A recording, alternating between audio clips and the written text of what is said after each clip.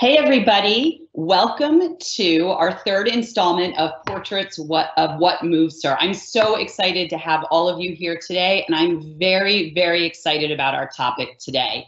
We have two special guests with us who will be helping us kick off and really have control of the dialogue today. I will be jumping back in at the end to do some Q&A and to wrap up the session as well. As a reminder, this is being recorded, and you will be able to find the recording on blog.coldwellbanker.com/portraits of what moves her at a later date. As always, please put your questions into the Q&A in the chat, and we will get to those as we move through the program. So I'm thrilled to have with us today Realogy's Senior Vice President of Human Resources, Tanya Reu-Narvaez. Welcome, Tanya. Thank you, Sue. It's great to be back here at What Moves Her. I know, it's so exciting. The last one, I think we were in Chicago or something, right? We were out and about together, one of our last trips, which was fun as always.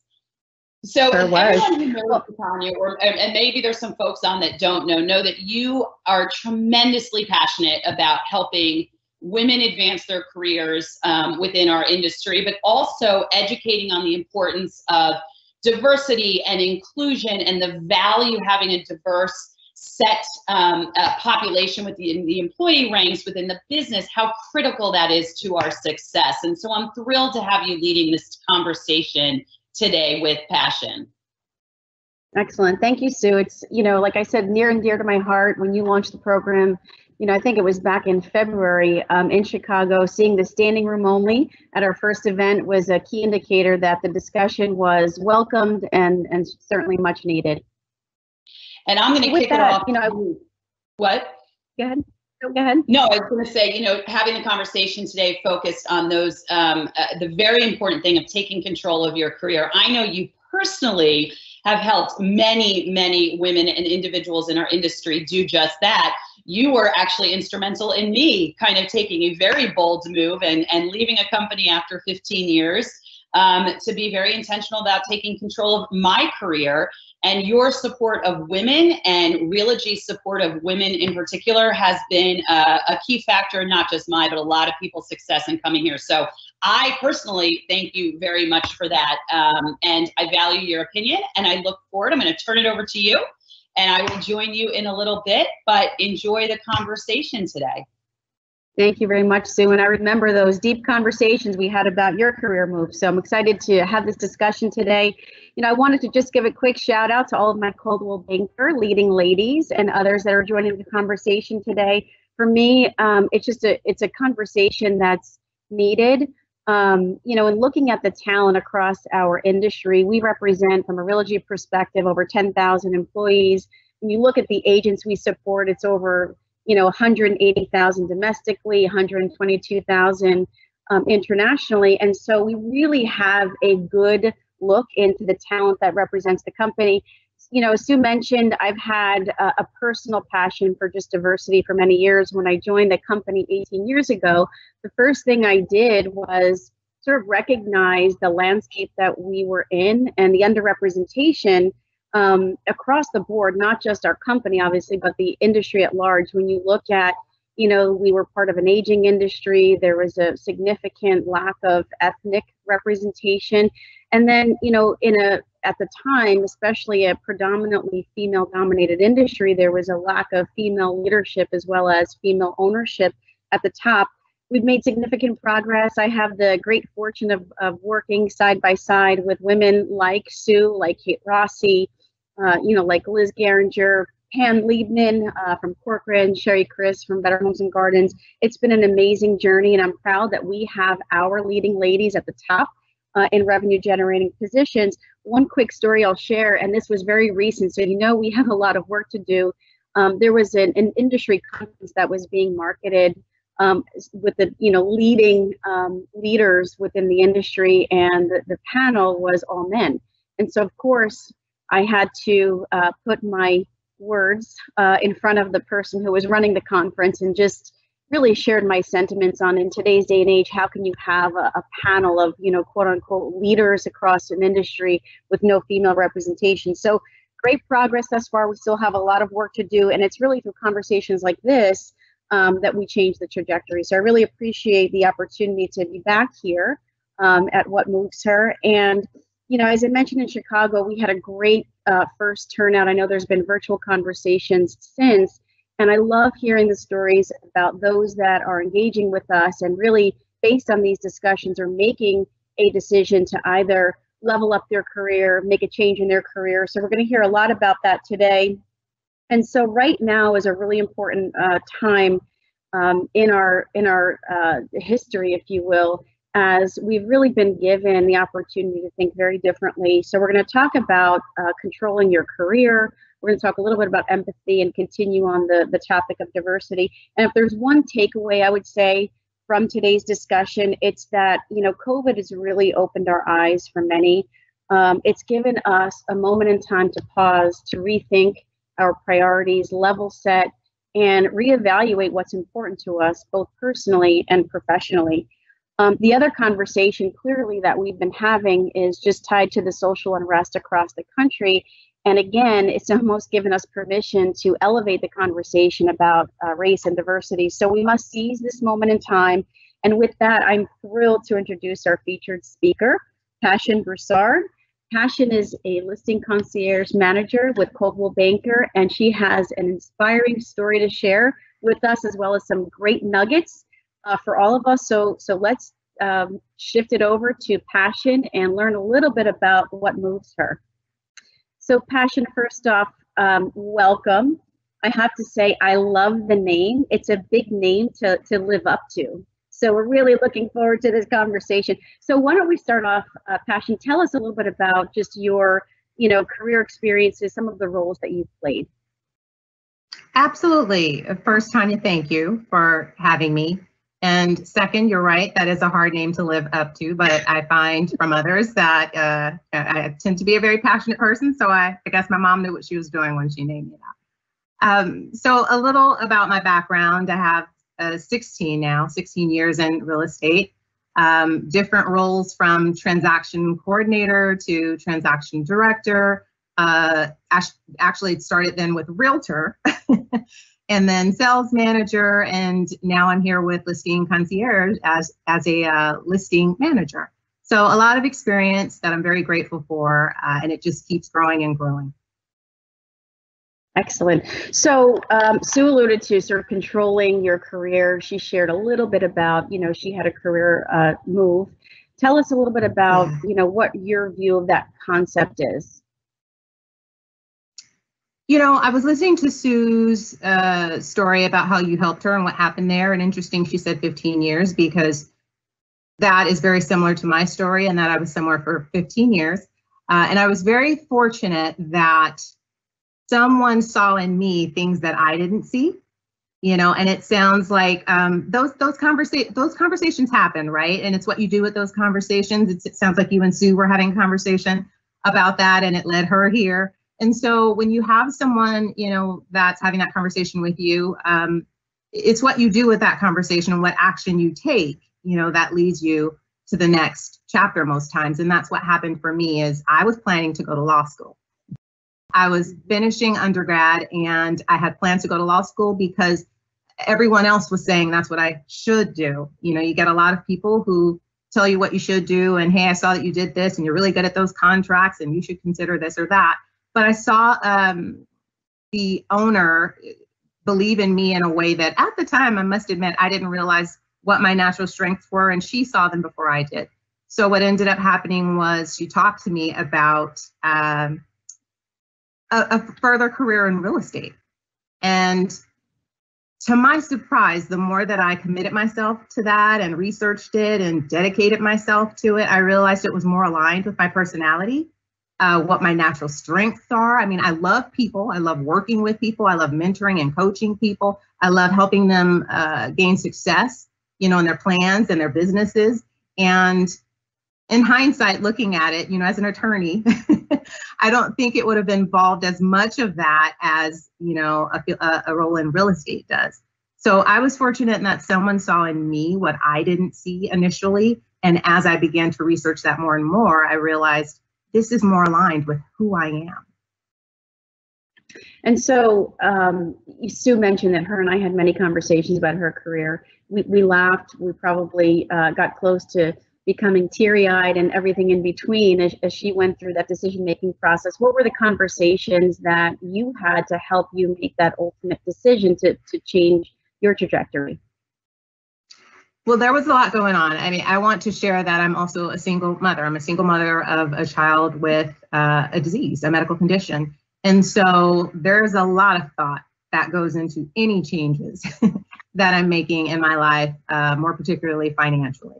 So for me, what that looked like was looking at the time. How much time would it require, to do this? Would I love it day in and day out? Is it something I could see myself doing long term?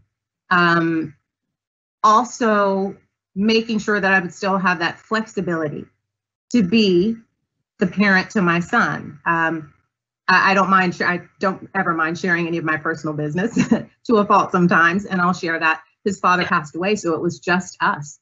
I'm the only parent, so I had to make sure that whatever I was doing not only provided financially for us, but also allowed me the time to see him grow, to be in the hospital for hospital visits if he had those, to be at the doctor's appointments so that I could know what was going on. So as Sue mentioned, or as you just mentioned, a lot of self, really thinking about, is this going to work for me?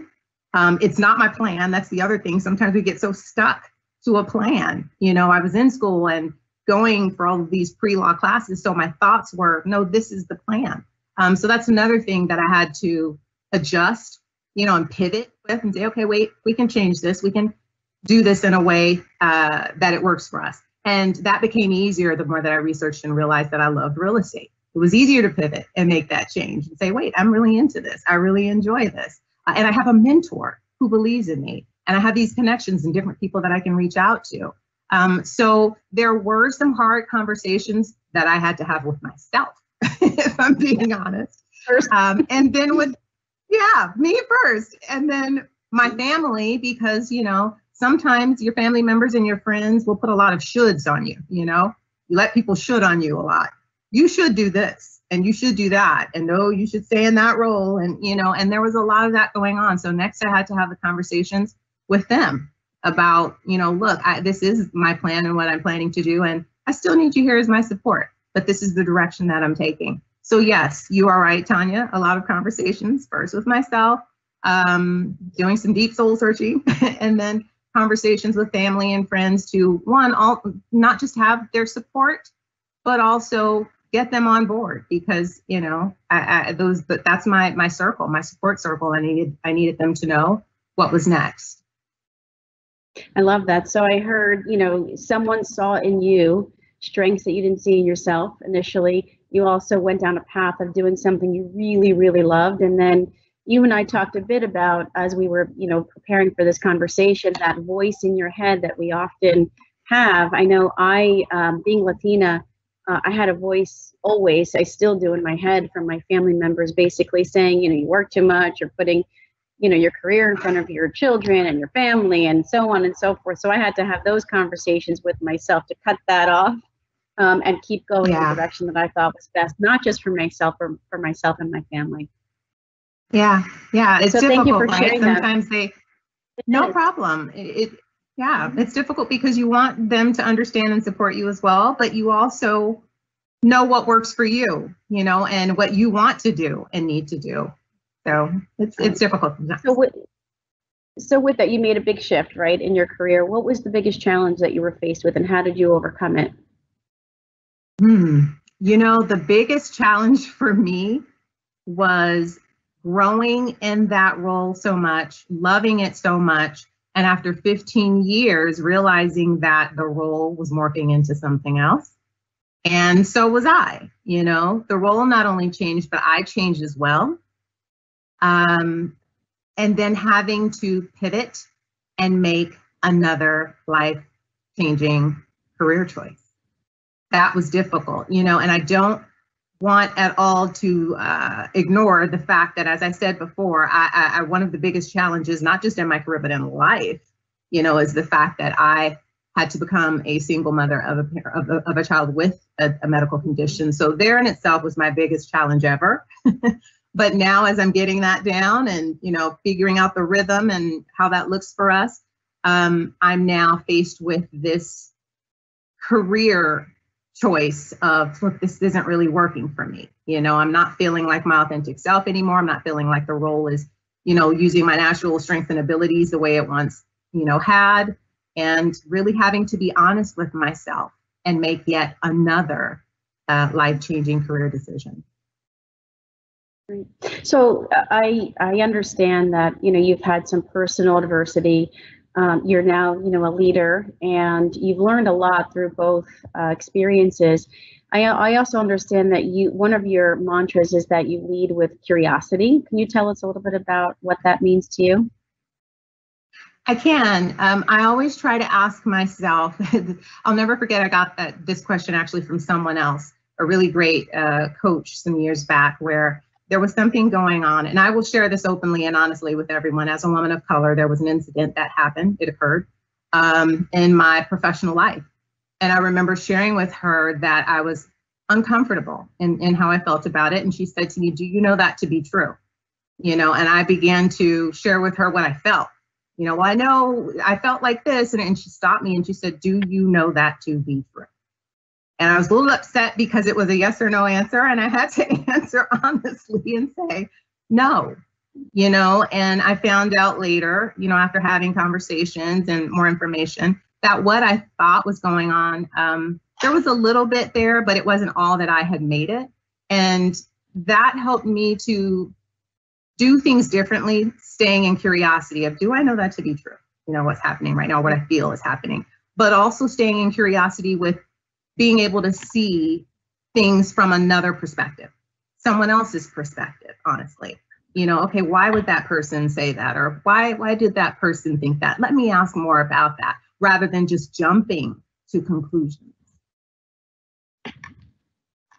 That's a great takeaway. And I think that ties into the topic of empathy. And I know that, at least for me, you know, I've learned a lot during the past couple of months. From an empathy standpoint, we have been engaging with our employees that are struggling, you know, whether it's with just working from home with children, taking care of, you know, sick loved ones, as well as, you know, becoming ill themselves, and just everything in between. So we've really had to have much deeper conversations. I've enjoyed that, because I think that's sort of how empathy becomes, you know, what it should be, and really taking a deeper understanding at listening to what's really going on.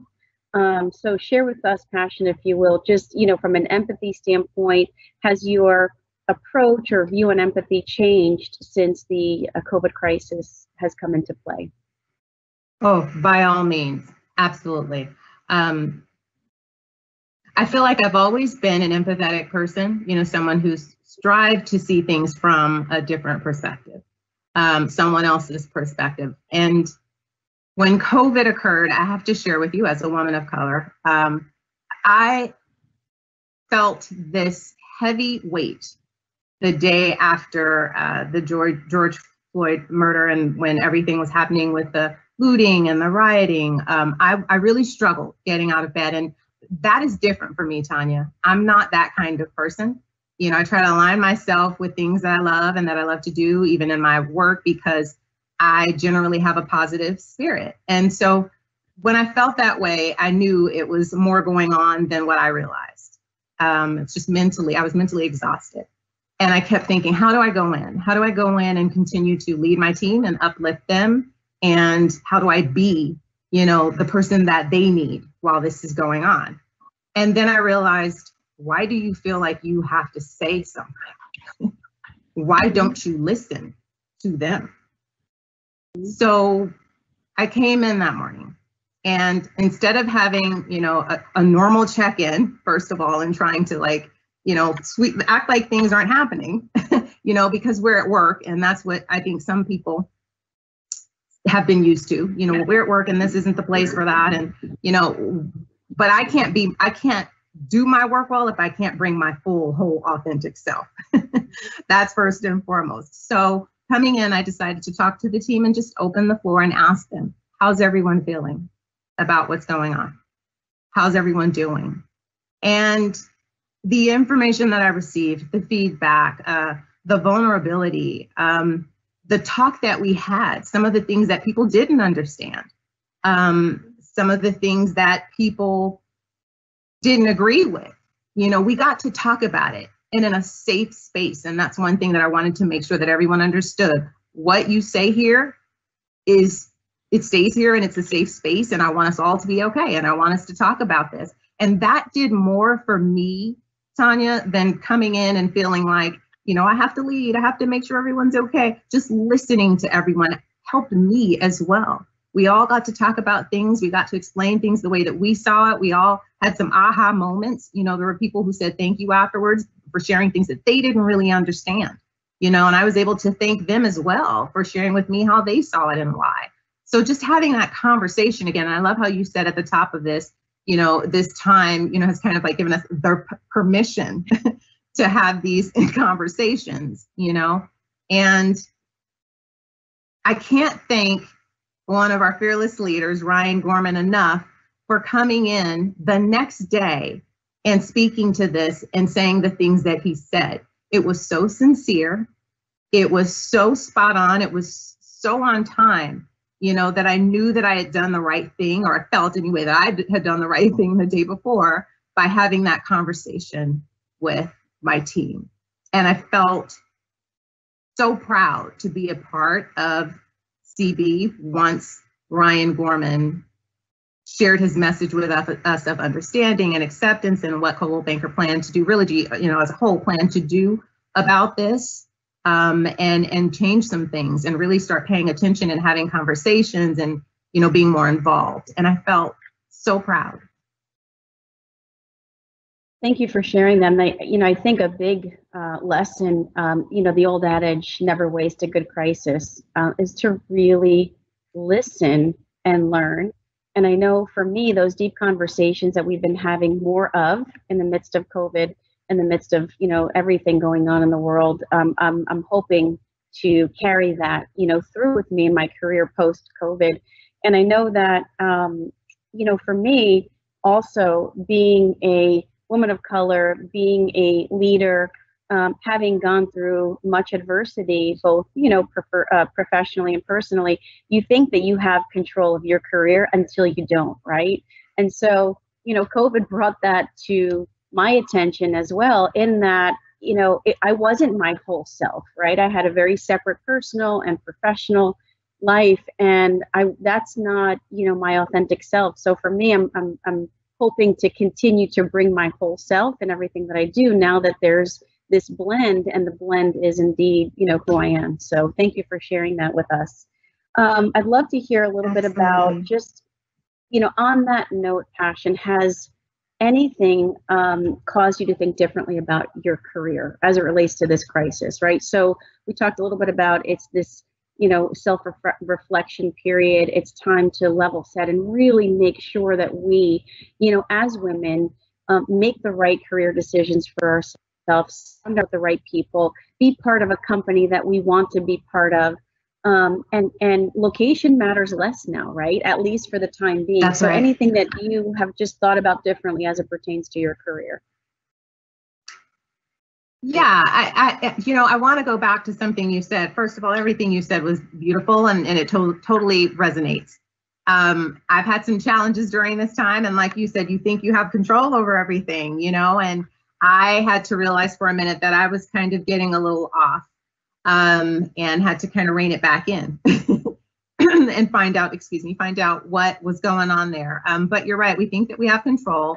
This happened, and I thought I was fine. It was so interesting. For the first few weeks, I was just fine. I was like, this is great. It's wonderful. We get to work from home, and then after a few weeks that wore off. And I realized, wait, we're stuck working at home every day doing this indefinitely right now. And so what that did for me was it allowed me to take a different look at what my current role is, and how does that change during this time? How do I continue to be creative in what I do so that one, my team stays engaged, I stay engaged, we stay connected. You know, it's a really challenging time, as I said, with having to feel like every day you're working from home just in this monotonous routine. And for me, looking at the things that I could do now that would continue to help me grow, a lot of conversations with others, you know, and having those same conversations with them about what do we do during this time? You know, what are the benefits of this? What is this here to teach us, kind of thing, you know, and looking at my role and putting some other things in place. I am very fortunate in that I've had many empathetic leaders, and I don't know how I've been so blessed, but I have been, you know, and I have some very empathetic leaders in Listing Concierge, Casey Ricker and Kim Powell, who allow me to do things that really do align with my personality and my natural strengths. And I get to start a coaching program. I get to mentor, you know, and I love that. That's what I said, you know, in the beginning was really what makes me thrive, you know. So I get to, during this time, continue to shape my role and my position in a way that works for me and also works for me during this time. So that creativity, that flexibility, you're suggesting that now is a great opportunity to really shape the career that you want, shape the role that you're in, even do things differently than we have in the past because we have the opportunity to do just that. That's right. Terrific. You know, and if I'm being honest, it's also an opportunity to look at, if I'm just being honest here, to look at how are you feeling about coming in every day now at work when you have to work from home every day. I really want to be clear and honest and transparent about that. If you are rolling out of bed every day and feeling like, oh, I got to do this again, and on Monday your biggest wish is for the weekend, you might want to start taking a look at that, because this is the time to really start thinking about, okay, I have to do this every day now. Am I still enjoying it and liking it enough to some degree, you know, where I come in and I feel inspired and I feel like my team and everyone around me, you know, supports me and I support them, and we want to do this together. We're looking at the goal together, you know, really take a look at that, because this time right now, this pandemic, COVID-19, just as it's doing in personal relationships for people, it'll do this in your work of relationship as well, which is really show you the truth, you know, the truth of those relationships, the truth of your job, your work relationship. Is this something that you can withstand and sustain? Is this something you enjoy? You know, when tough times like this hit, are you still enjoying it and still finding a way to find the little things, you know, that make you happy to come to work? That's great. I know that this is the new norm, at least for the foreseeable future. But you know, you only can change your you know, room location so much to diversify your environment, but it is what it is for the moment. So I get that. I'd love to hear a little bit about. You can relate, right? I'd love to Yes. I'd love to hear a little bit about mindset. Sue and Liz talked, you know, a bit ago about just resiliency, mental toughness. Share with us, if you will, just your perspective on mindset leading through a crisis. Yeah, the mindset. You definitely have to, for me, that starts with self-care. It starts with self-care. If you are not taking care of yourself, you're going to find it challenging to be in, you know, anything, not just COVID, but a relationship, or, you know, that spans across different things. So self-care is important. For me, I really started doing some different things that helped with that. I always have loved yoga, but I've gotten more into it, and meditation while we're doing this, because that mindset, you know, as we're talking about, of getting up every day and, like you said, not being able to change the room. You can only move the chair around so many times or turn around the table to get, you know, a different view. But just putting you in a mind space of knowing you're okay, being okay to say to yourself, you know, I'm all right, you know, and you need whatever it is that works for you to help you to do that. I try to tell my team a lot, especially when I can sense that some people are getting, you know, a little agitated or restless during this time, I try to make sure that they have some things that they're doing for themselves. Are you walking, taking a walk for a minute? You know, are you shutting down your computer and just understanding that, look, everything is not, you know, that much of an urgency. No one will die if you don't answer that email, you know, in the next 2 minutes. Are you eating well? You know, all of these things that we know. Are you exercising? Are you, you know, if those things aren't for you, that's fine. But it could be, are you, what do you love? Music? You know, do you play an instrument? Are you doing something like that for yourself every day so that you aren't feeling like you are sitting in the same space at a computer all day long and answering and responding to people's demands and requests? You know, you have to make sure that you are in the right mindset to do that. And the beginning of that is making sure that you are okay. I love that. And we're hearing a lot more about, you know, self-care being a priority, especially during these times. You know, a lot of meditation, a lot of yoga, a lot of exercising and eating healthy. I know one thing I shared with one of our ERGs, I think it was last week, is just my desire to juice regularly now. It makes me feel really good and it clears my mental state. But I think it's really important to make certain that it's not just sporadic, but there's a daily sort of ritual involved so that we can all make certain that we stay mentally and physically well. I'm going to switch gears a bit, Passion. I want to go back to the topic of diversity. And so, you know, as I shared earlier, I've always been very passionate about this particular topic. And we've had a lot of conversation over the past couple of weeks. And so I'd love for you to share. We have a diverse audience. You know, I've always been a proponent of diverse teams, you know, bringing together a diverse group of employees or agents or what have you to make a better decision, right? Just the influence of that type of thought. So I'd love for you to share any advice that you would have for either diverse talent and or leaders of diverse teams that might be listening with us today on career growth, really in light of what's happened in the country. Yeah. You know, let me start with this first, Tanya. Everyone, especially myself as a woman of color, but everyone wants to feel like they belong, right? Everyone wants to feel accepted. They want to feel respected. And that's no matter who they are, because no one can bring their best to anything when they don't feel like they can be their true, authentic selves. And so I think when you create a safe and positive, nurturing environment for that, that's the first thing, you know, making sure that people feel that in an environment and that they feel that it's diverse in so many different ways. When people are brought to the conversation, you know, when they are in rooms, you know, that feel very diverse, that is when people begin to really understand and appreciate the diversity, and we all gain from that. We all benefit from the opportunity of those differences. You know, there are different strengths and talents that come into play when you have different people in different seats at the table and in the conversation. I think it's important to keep your eyes open for that because we benefit from that. And I think it's important to step outside of your comfort zone sometimes. You know, when you're like in high school and you have sometimes the little cliques, you know, and you could call it like the nerdy clique over here, or we have the cool girl clique over here, or, you know, people tend to stay in their cliques of, you know, what they know and what they're comfortable with. And I think you should challenge yourself to step outside of your comfort zone and get to know other people and their stories and their experiences. And I don't mean for a day, I mean, really make that a habit, because we all benefit from learning different things in those conversations.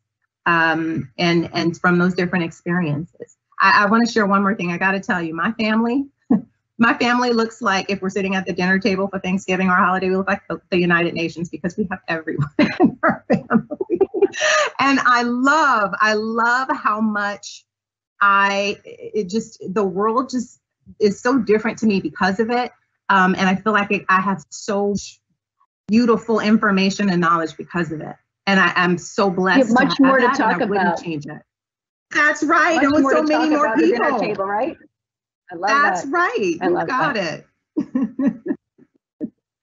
So, just overall from you've obviously made some career decisions that you shared.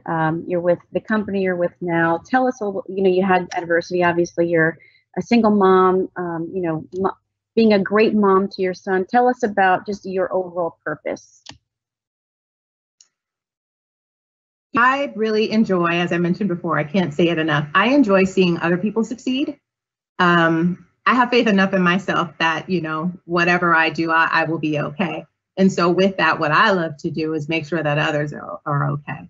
I really enjoy right now what I get to do at work because I get to see people grow. I get to see them develop and move into leadership positions when maybe they didn't think they could, or they, wouldn't get there for a while. That brings me joy. And that honestly is my overall purpose just in life. Let me share with you, I have had so many people help me throughout my career and my life in general. And I'm going to try to say this without tearing up because I always get teary-eyed when I talk about this.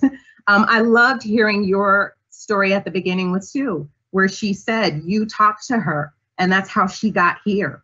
I love seeing people pull up others and say, look, I see something in you that maybe you don't see, or even if you do see it, here are some resources, let me help you get there. That I feel like is my purpose. And it really became clear to me as I matured over the years and realized how many people helped me in my personal life and in my career. And if I can pay that forward just a little bit, to some others, then I feel like that's a success for me. And I think that's such an important point. And when we talked about what moves her, when we launched this initiative, we have to lift one another up as women of color in our organization, outside of our organization. And so many of us have the opportunity to do that. I'd love to hear, however, and you mentioned you've been very fortunate to be surrounded by those that pulled you up, saw things in you that you didn't see yourself, but some don't have that same experience. So what is your advice to, women or anyone that really are looking to change course, whether it's personal or professional, that don't have that support system? The first thing I would say is it's important to find that belief in yourself. That's first and foremost. You have to know who you are and you have to believe in yourself. Because as you mentioned, Tanya, if you're in a situation where you don't have those mentors, you don't have the people to raise your hand to and say, I need this, you have to know how to do that on your own, but you have to start by believing in yourself first. Who are you? What do you want to do? What do you love? And then begin to put yourself in some of those places. It takes some work. Let me say that. It takes some work and some research, in finding out who you are, what's important to you. Where do you go to raise your hand and whom do you speak to? I'll admit here that I raised my hand to Sue. I was inspired by a conversation that she and Liz was having, and I just kind of jumped out, hey, I'm going to take a leap and just let you know if you ever want to, talk and have a chat, I'm open. I was really inspired by the conversation. So that's the other thing. Raise your hand, get to know people, introduce yourself, talk about what you love and who you are. Some people, us as women especially, we feel shy, to do that, or like, hey, it's going to seem like I'm being a little braggadocious, or I don't want to make everything about myself. And you don't have to. But what you should learn to do is know who you are so that you can authentically be you, so that it's coming from a place of authenticity when you're talking to someone and talking about yourself and what you want to do or what you love to do, because you never know when that conversation might open up to other opportunities for you. So I would say start with some deep soul searching, knowing who you are, what you want, believing in yourself. And then once you start, getting that information together and feeling good about that, start opening yourself up to, okay, who do I take this to now? Where do I reach out? And then that's where things will begin to open up. Terrific. And I would just add, for those joining us today, reach out. Reason why I know for me personally, I've stayed with a company for 18 years is that I've been surrounded by folks that want to lift us up. Reach out to myself, Passion, Sue, you know, all of us that surround Coldwell Banker and the company at large, because we'd love to have these conversations with you. I'm going to ask you one last question, Passion, and then we're going to open it up to some Q&A from the audience. So, and this is more of a personal question for me, because over months talking about lifting each other up, I need some advice from you. So I've been through a lot. Came back into a situation here, leading through a crisis. You know, as a company, we went remote overnight. I was quarantined. I lost a loved one. I have my entire family living here with me, my parents and my stepfather, go figure, all of which are at some level ill. And so I've gotten to know my husband because we both traveled a lot, know my children. So everything has been happening. So I'd love to hear from you. I read your motto that you live by. I'd love to hear a little bit about that and happy to share that with us. I have to apologize, Tanya. You were breaking up at the very end. You were talking about motto. I'm sorry. The motto that you live by that you shared with us. Can you share that with the audience? That everything is working for me, not against me. I love that. My life changed. Thank you. Let me just say, Tanya, you have been thrown, a lot. And I think when we can realize that, look, these things are happening for me, not against me. I mentioned earlier, and I really strongly believe in this. You know, I've heard some of the greatest leaders say this, and it's very true. What is this here to teach me? We grow, right? We're humans, and every day we learn. You know, my friend told me this recently, and it really resonated with me. We were talking about someone, and she said, you know, I told her, you're not a tree. She said, you're not a tree, move. And it resonated with me because, I loved that, because it's so simple, and it makes you're not always planted somewhere and grounded somewhere. We're not a tree. We get to move. We get to grow. We get to, you know, change and adapt. And so that's the beautiful thing sometimes in all of what sometimes looks like a mess to us. You know, it looks like, why is all this happening? And now it's this and now it's that. I can't tell you, getting up this morning, cutting myself, being excited for this talk and other things that happened, I had to stop and breathe and say, this is just a part of the process. It's here to test me and show me that, like, once we get through this talk, you know, this was all here to show me you got this, you know, and you do too, Tanya. You know, I think if we all can just remember that the things that are going on, this pandemic, the crisis, you know, and the racial tension and all of these things that were happening, now we're having a conversation about it. People are opening up and becoming more comfortable to do that. These things are here to work for us. It's up to us to decide, what will we do with it? What will you do with it? That's right. Well, thank you for sharing that. Perfect segue, Passion, to our first question. This is the fun part. So I'm looking at the chat here, a lot of great questions coming in. I'll try and get to as many as I can. So the first one is that you're very inspirational. I think we all picked up on that from your engagement. How do you stay so calm and collective during these intense moments in time? You always seem to be professional, balanced. We want to hear some of the secrets.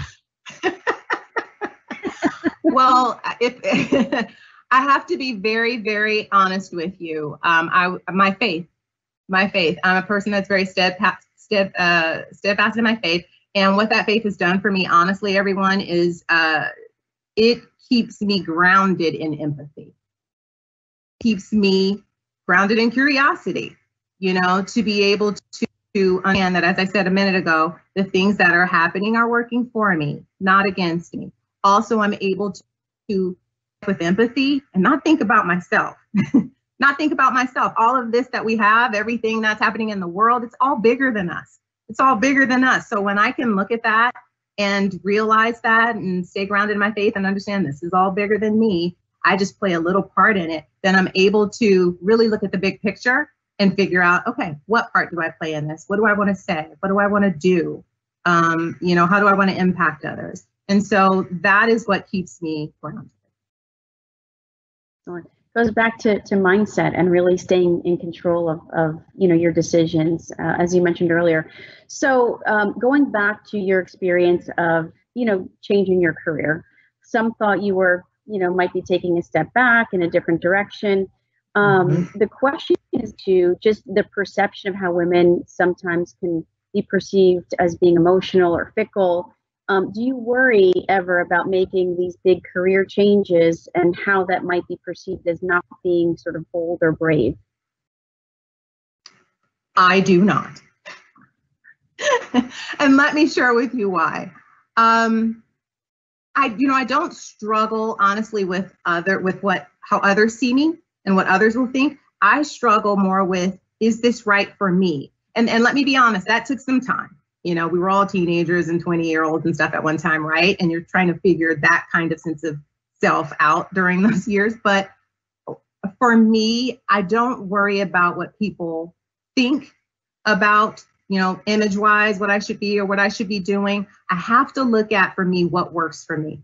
Again, I'm a single parent of a beautiful young soul that has this life that has taught us so much from his challenges. And then mine as well because of his challenges. And I don't have time, honestly, or energy to worry about how people see me and what they think I should be doing. I have to focus on what's right for us. Fantastic. So just tune them out. Tune them out. Tune them out. Tune them out and do what's best for you. Yeah. That's right. That's right. So let's talk a little bit. The question came in on just overall balance. When work becomes a priority, get rid of that mom guilt, or how do you deal with that? Yeah. That shows up for everyone differently, right? And I've had mom guilt too. I want everyone to know that. I'll be honest, I wanted to be able to provide a lifestyle that my son and I would enjoy. And that means making some money. But I also wanted to be there in his life the way that he knew me to be. I will share with everyone what has worked for me. I have had many different positions in my life, and it is because I knew what was important to me, and I had to balance the two. I had to balance what was important to me, which was my son, my family, but I also balanced the lifestyle part, and that was a decision on my end, right? That, look, I want us to live this way, so I have to make the sacrifice of the two, where you just can't give 100%, honestly, to both. So how much of that percentage goes here and how much goes there? I was lucky in that I was able to create different positions and roles where I was able to stay with him. And what I mean by that was I was for some years when I was younger, I was a preschool teacher at his school. Probably sucked for him, but it was beautiful for me because I got to be around him and see what was going on and know when things were happening, and so I kind of created my life that way based on my values and what was important to me. That does not mean that I've never had mom guilt. I have absolutely had it, but what I've had to stand strong in were my decisions. And that's why I said, make decisions that are important to you, not someone else, because I was able to say, I'm making these decisions for my family. And I know that it will come back to benefit us. That's great. And I appreciate you sharing the preschool story. I haven't heard of that one. That's a pretty good strategy to be a preschool at your son's school. I love that. So, I'm a little controlling, Tanya. I'm a little controlling. Yeah. We're going to have to talk more about that. But, the mom guilt too, I think for those of us that have it, and we all have it from time to time. And the one thing I keep top of mind when that sort of comes into my purview here is just that I do what I do for my daughter and my son, of course, but as a female leader, paving the way for our children. And it's really one of the best ways to demonstrate the possibilities. So I'll move on to the next. The next question is tied back to diversity. We've had a lot of conversations, for many years. Obviously, they've accelerated in the past couple of weeks. What conversations, from your perspective, Passion, have not yet occurred that need to? I think that's a great question. Yeah, you guys are really bringing the fire on this one.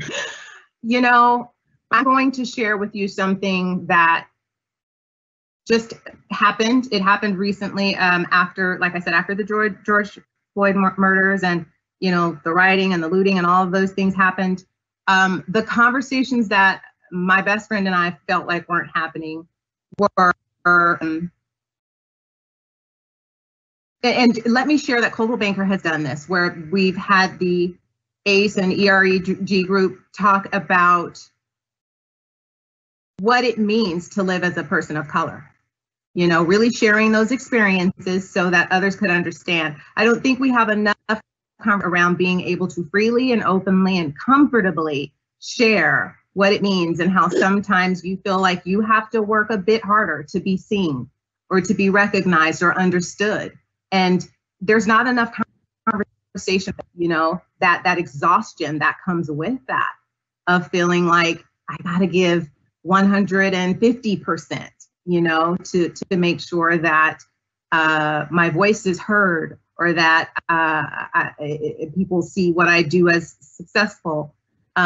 So just those conversations about the differences when it comes to people of color, and the different things that they have to do just to feel involved and included in conversations and in work environments, and making sure that others understand it's not them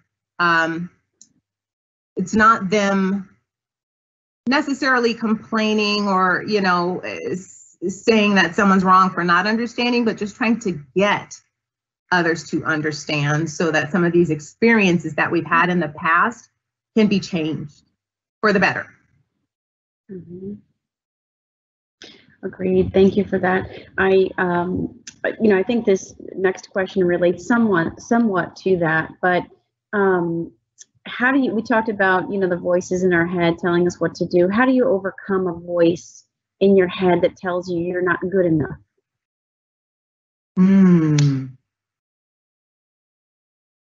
I'm lucky in that I surround myself with really good people, important people in my life. I don't have a huge circle, but the people that I do are people that I've known for a long time, and who are people that I can go to if I'm ever questioning myself or anything. So there's that, but also we're going to have that from time to time, right? That's just human nature. There aren't a whole lot of people who just go through life, I'm perfect, everything about me is perfect, there's no chatter in my head, everything's all good. You're going to question yourself from time to time. You're going to have those moments of, am I good enough for this? And the truth is, when that comes up, what you have to do is know how to have that counter talk. You have to understand how to be able to go back to some of your accomplishments, go back to some of your successes, some of those things that got you where you are. Be that in parenting, be that in your work, be it in a relationship, whatever it is. Look at some of your successes and pat yourself on the back. I think we don't do that enough. Is pat ourselves on the back sometimes. All of us that are getting through this pandemic and working the way that we're working, I think we need to pat ourselves on the back, for getting through this crisis and still remaining here, at the job, and still giving ourselves, and giving of ourselves and being, committed. When you are feeling like you are not good enough, just go back to some of the things that you have successfully done and remind yourself of that. I agree. I would add, remind yourself of that to build your confidence. Remind others of that, right? Others that are around you. It's okay to speak up. It's okay, not boastfully, but it's okay to go back to the facts, the impact that you've had. I know one of my sort of mantras, and those that know me know that this is a big one for me, but it's saying what no one else will, and that's okay. It's okay to say the unpopular. It's okay to speak up. And for me, that's really helped me, grow my career. So speaking of career, I'd love to hear Passion from you. One last question, then we're going to actually invite Sue to join us. But how do you focus on, creating a career versus just a job? That goes back to knowing what's important to me, and I talked about this a little bit. My values really stand, my foundation is my family, my son. I'm making sure that I'm there for him. So I've created my life around that, hence the preschool teacher. For me, this doesn't work for everyone, but for me, I have created, or I realize I will have to put in some work, some extra education, some extra time to make sure that I am there for him, in the capacity that he needs me, and I think a lot of it is waiting, to be honest with you, because, his father passed away, but that is the life that I wanted to make sure I had with him. I don't ever want to regret on my deathbed not being there for my child. Work will be there, and I love my work, get me wrong, but I try to make sure that the work works for me. The work needs to work for me so that I can be there for this beautiful soul. And I've been blessed to have that happen for me with the different leaders and mentors and, people that I've been with. I'm here at Coldwell Banker, listening concierge, where when I came in, Tanya, that's one of the things that I said.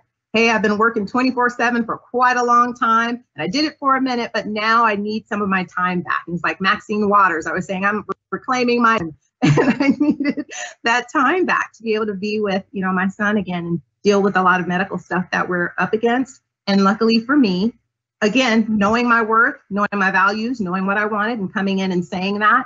And lucky for me, they said, you got it. You got it. So it's important to know what you want. And like you said, speak up. Say what others might be afraid to say. Well, if I say that, I might not get the job. Well, that means it's not right for you. So speak up and say it. Know what you want and what you need.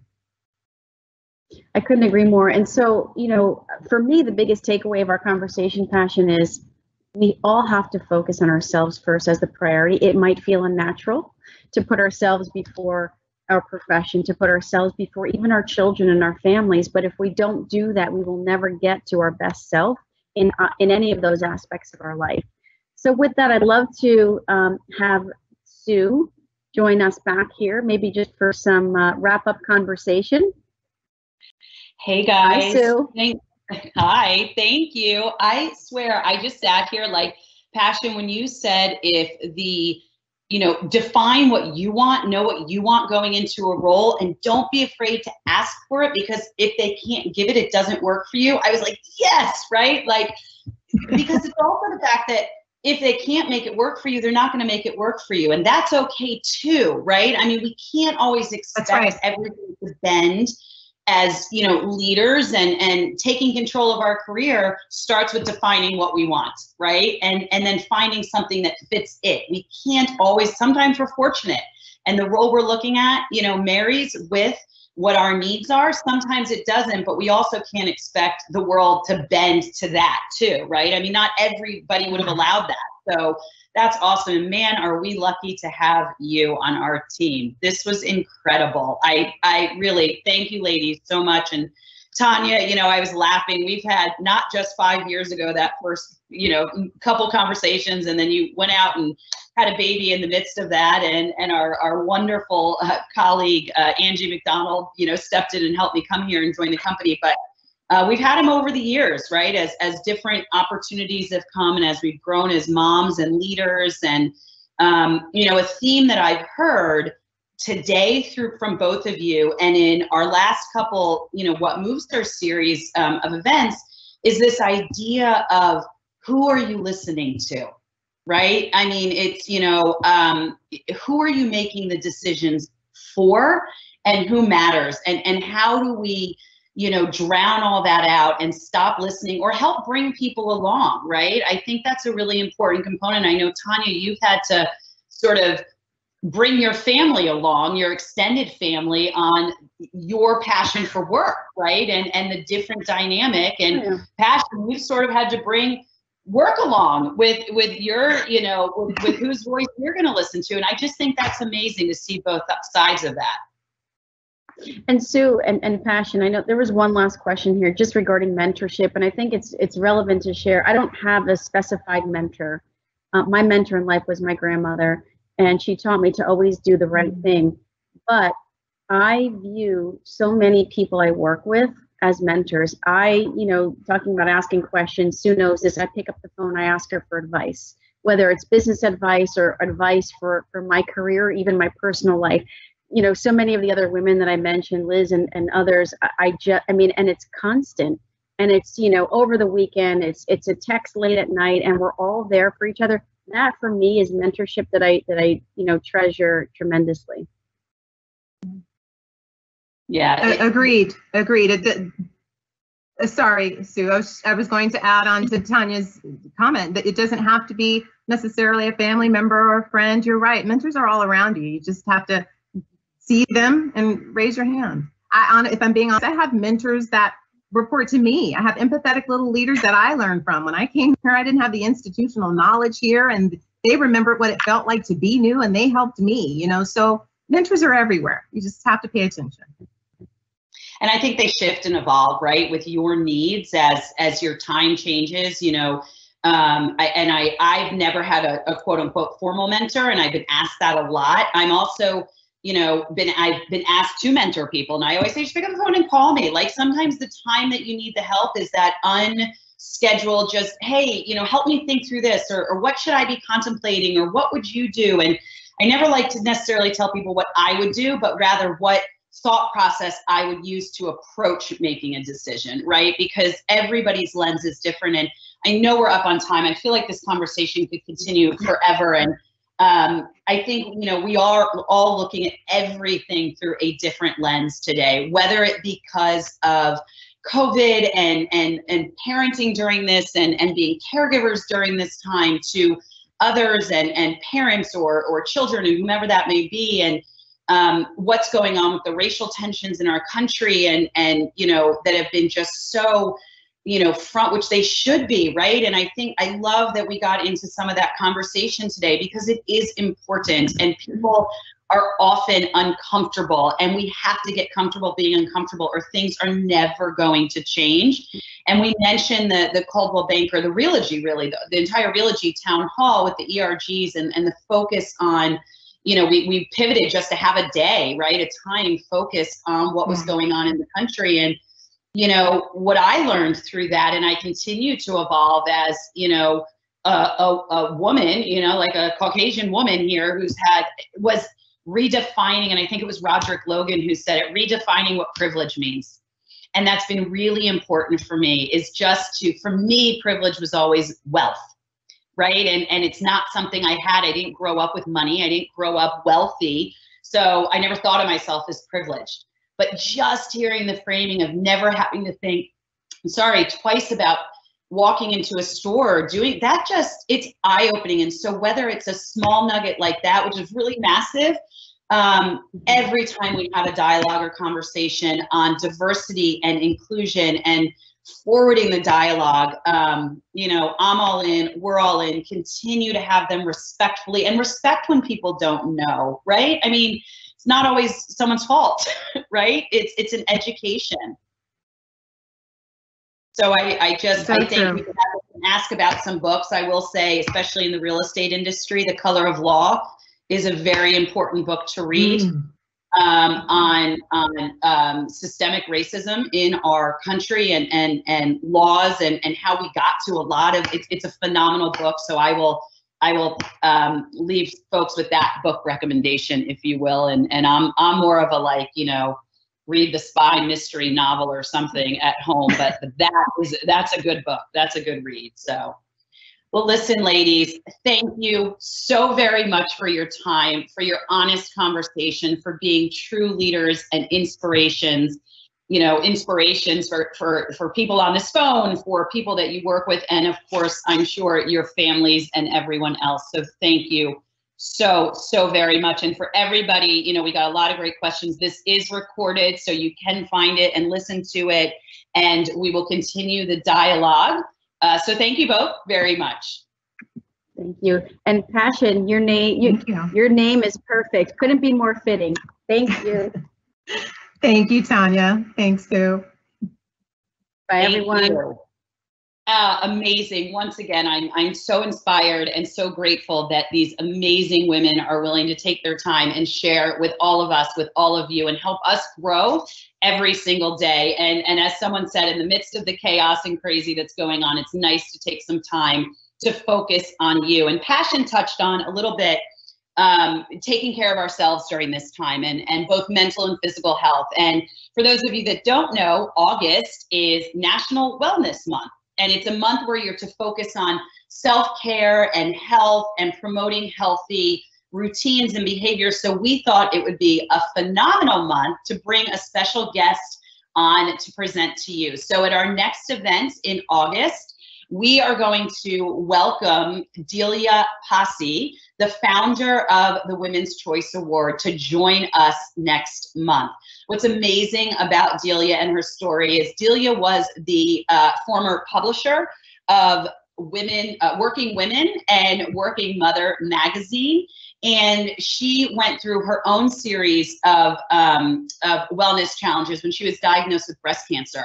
And what she realized was there was a tremendous lack of resources for businesses focused on the woman consumer. And she had some challenges. So she founded the Women's Choice Award, of which Coldwell Banker is honored to be a 3-year in a row recipient of. And it is a focused effort to provide insights to women on what businesses provide to them as consumers in the best way possible. Voted on by women. There's a tremendous process that I'm sure she'll talk about, but we're going to talk a lot about wellness, well-being, putting yourself first, both mentally and physically. So we'll continue this conversation next month. Thank you all so much for joining us. I hope you enjoyed the time today.